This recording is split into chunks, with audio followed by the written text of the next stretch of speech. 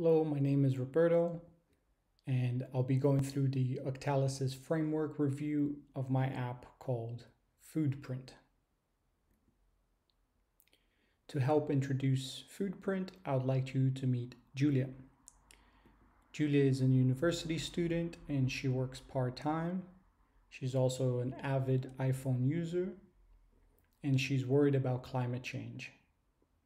She always hears terrible things on the news about climate change, but she feels overwhelmed and she doesn't know exactly how she can help. Thanks to some advertising on Facebook, Julia begins to hear of an app called FoodPrint.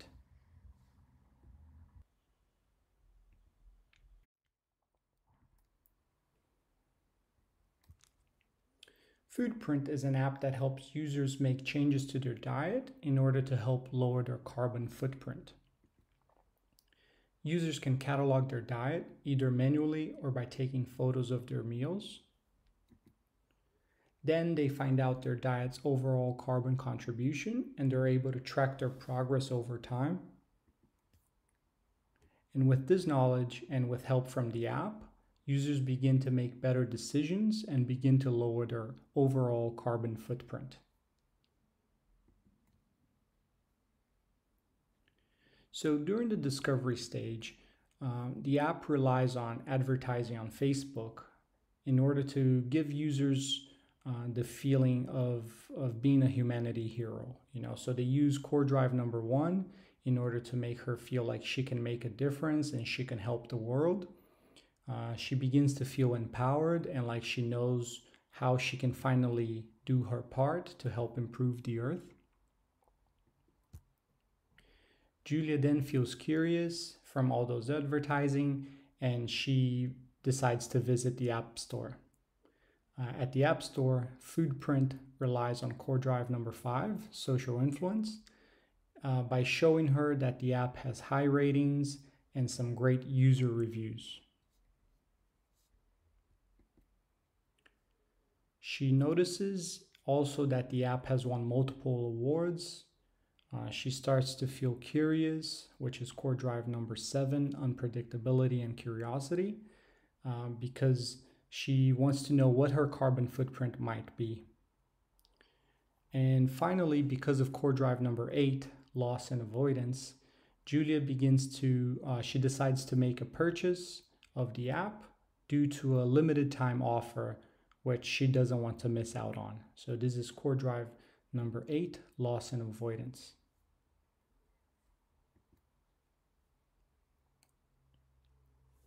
After Julia has downloaded the app, now it's the onboarding part of the experience. During onboarding, Julia first opens the app and she's greeted with a short video explaining the story of carbon footprint and climate change. So this app is now relying on core drive number 1, epic meaning and calling, by using the narrative technique in order to help her relate to the story and help her relate to the current problem. The app then guides her through some of its features. The app always keeps track of her progress and it keeps her curious as to what the next feature might be and how it might work. So this is core drive number 7, unpredictability and curiosity. So the app is using progress bars and glowing choice in order to keep her interested and motivated. The app then relies on core drive number 2, development and accomplishment, because once she has tried all of the features, she earned her first badge. She's now a level 1 hippie. So the app is now using achievement symbols in order to keep her engaged and motivated.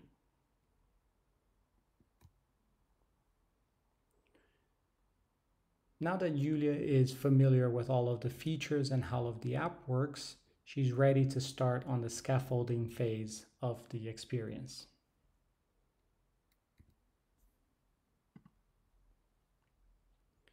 In the scaffolding stage, The app first relies on core drive number 4, ownership and possession, because it allows Julia to catalog her diet every day and she begins to see her progress from day to day. So it uses monitor attachment because now she is tracking her progress and she's looking at how well she's doing compared to last week. So she begins to feel ownership over the process and her progress.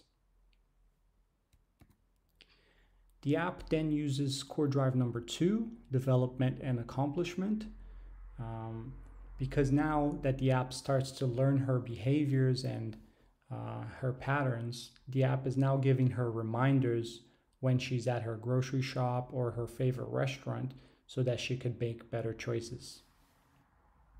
So this is called the Alfred effect because the app is knowing her more and more and making her more personal recommendations over time.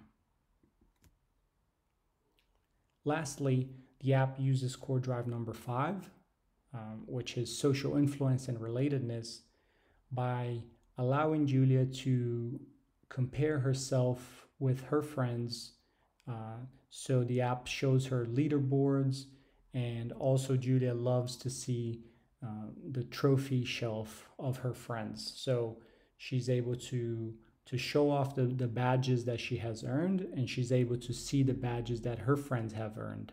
So this keeps her really engaged in the experience and wanting to make more progress. So she continues to use the app.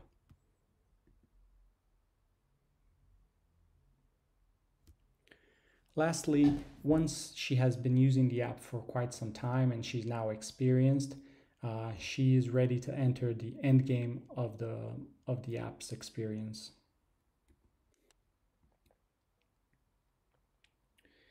During the end game stage, the app relies on core drive number 2, development and accomplishment. The app does this by using the game mechanics collection sets. So basically, there are all these trophies that Julia is able to get, and she's always trying to get all of them and collect all of them and complete her collection. Finally, she achieves the level 3 hippie, so she's congratulated by the app, and it leads to the next stage, which is the milestone unlock game mechanic. At this point, because she reached a level 3, she now has the ability to become a mentor. So she has unlocked that feature which wasn't available beforehand.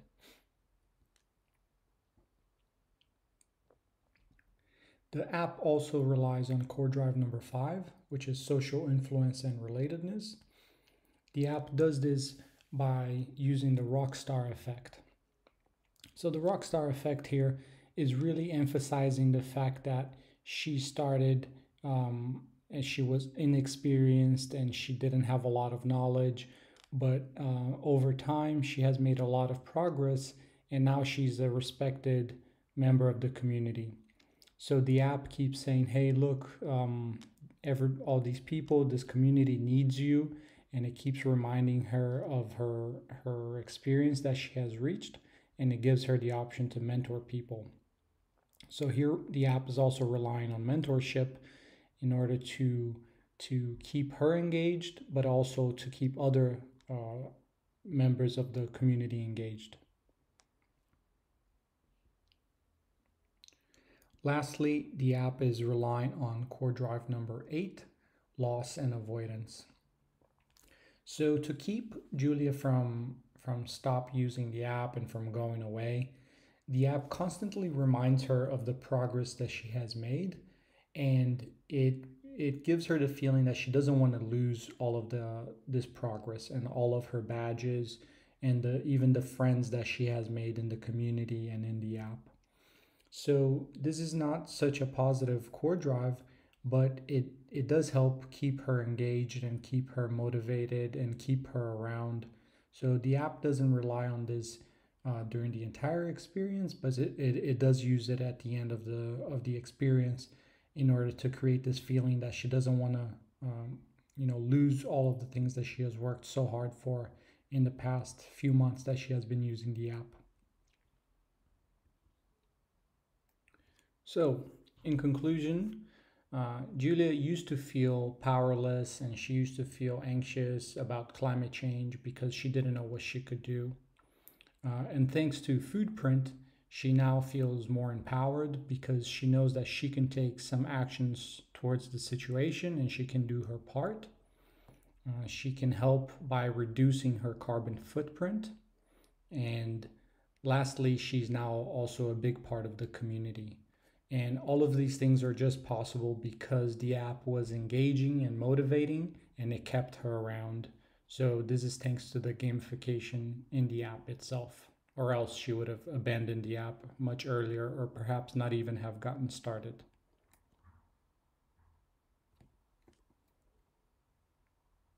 So thank you for watching, and if you have any comments or questions, please leave a comment on Moodle or by email. Happy to assist, happy to answer any questions. Finally, here's some credits for the presentation. Motivational Design of Food Apps is the class, Professor Philip Weber. The Octalysis Framework is by Yukai Chao. Concept, Wireframes, and Presentation by myself, Roberto de Oliveira. And the illustrations used are by Pablo Stanley. So thanks to all these people, and goodbye.